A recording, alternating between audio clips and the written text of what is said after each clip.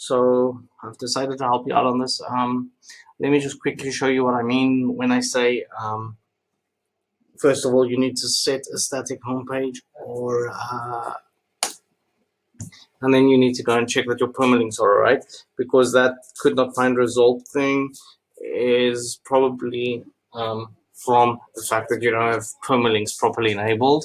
So let's start from one thing. First of all, on my side, everything's okay, so you won't see the issues, but I'll show you what yours may look like.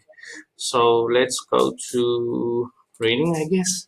First, this is how you set your static page. Assume that my home page is called About Me. It's not called Home in my instance, but on yours, it might say something like this, and you might have something like this selected, so it wouldn't know where to go.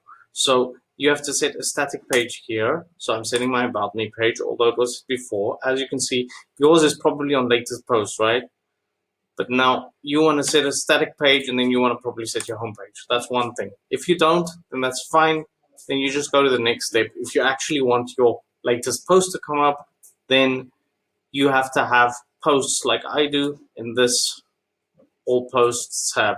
But I don't want that, so I'm not going to do that now. Assuming that you have categories and stuff and you have posts, then those would have appeared there. So assuming you have a home page, yours would be home, you'd set it as static, you'd save it, and you'd be fine. Next thing you need to check is most likely there's something wrong with your permalinks. Even if you have this set, you can just go ahead and set it again, which means basically just go to settings, permalinks, and then all you have to do is also just make sure that you have selected something here other than plain. But even if you do have this selected, select it again and just click save twice, so that that's done.